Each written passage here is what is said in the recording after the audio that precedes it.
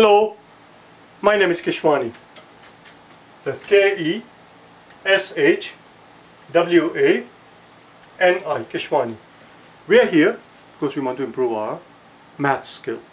About 4 days ago, we began a series of 15 videos on the topic of work time problem.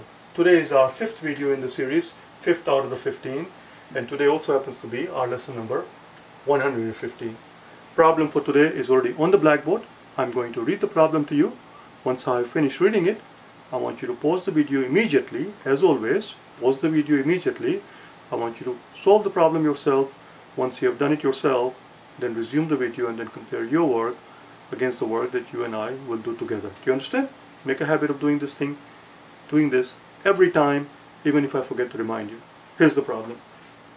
We are told that A works twice as fast as B. Whether A is a person or a machine really doesn't matter. A works twice as fast as B.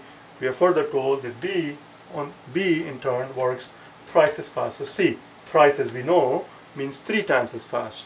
B works 3 times as fast as C. E works twice as fast as C.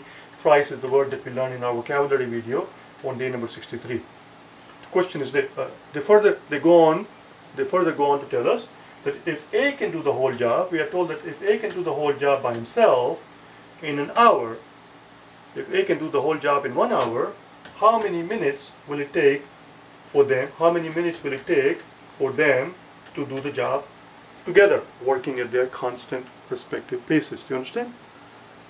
I'm going to give you 5 seconds for you to be able to pause and unpause the video. Do the problem yourself. Once you have the answer, as I said, then resume the video. This question actually doesn't have any answer choices. As you can see, there are no answer choices. This question is an open-ended question. In some of these exams here, ACT, SAT, TEAS, GMAT and GRE, particularly on the GRE and the SAT, there is a type of question that you encounter which are open-ended. There are no multiple choice answers there. You have to come up with your own answer, precise answer, and then put it in the computer, the exact answer that they're looking for. That's the kind of question this is. It is not a multiple choice question, so you're going to have to come up with the exact answer. I'll give you 5 seconds, okay? I'll give you 5 seconds not to solve the problem, but I'll give you 5 seconds for you to be able to pause and unpause the video. Here we go.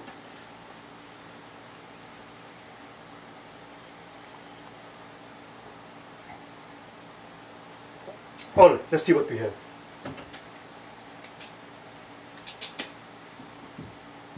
Here is the solution. We are told that A takes 1 hour. A takes 1 hour. Right here. A can do the job, the whole job, by himself in 1 hour. A takes 1 hour. If that's the case, then that implies that B must take 2 hours, because A, we are told, works twice as fast as B. If A can do the job in 1 hour, B must take 2 hours. That in turn implies that C must take how many hours? Well, B works 3 times as fast as C. If B works 3 times, if B works twice as fast as C, and if B is taking 2 hours, C must take 6 hours. So far so good? Now we have our times. That's the first step. The very first step is to figure out how long it takes individually for each of them individually to do the job. Once we have the times, next thing we have to do is find the least common multiplier, LCM. The LCM of 1, 2 and 6 is simply 6. The least common multiplier, the smallest number that we can find, that we can divide evenly by 1. 6 can be divided evenly by 1, 6 can be divided evenly by 2, and 6 can be divided evenly by 6. Of course, instead of 6 we could have put here 12. 12 can be divided evenly by 1, 2 and 6. So can 18, so can 6,000, and so can 60 billion. But that would be a silly thing to do. That would be a damn silly thing to do, because it will just create more work for no good reason. Which is why we look for the least common multiplier. The least common multiplier here is 6. Now 6 is the magic number here. 6 is the magic number. What we're going to ask ourselves next is how much work they can do individually, working on their own, in that amount of time, in 6 hours. In 6 hours, what can we do? Let's continue here. In 6 hours, A can do, well, A only takes an hour. A, we are told, takes only an hour. So if he has 6 hours, in 6 hours, A can do 6 jobs. In 6 hours,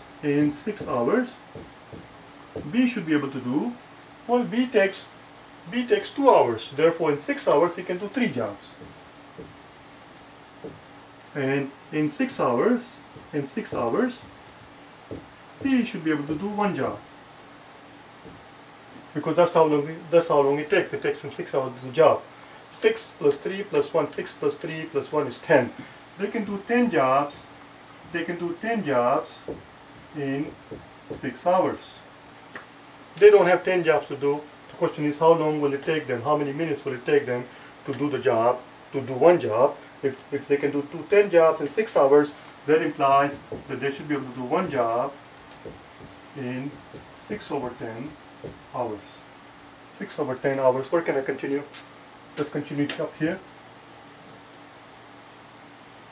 6 over 10 hours is same as 6 over 10 times 60 minutes. Because there are 60 minutes in an hour. That's it, we are done. Divide top and bottom by 6, divide top and bottom by 10, 10 goes away and this 0 drops out and we end up at 6 times 6. 6 times 6 is 36 minutes. It will take them 36 minutes to do the job if they are all working together at their respective constant paces.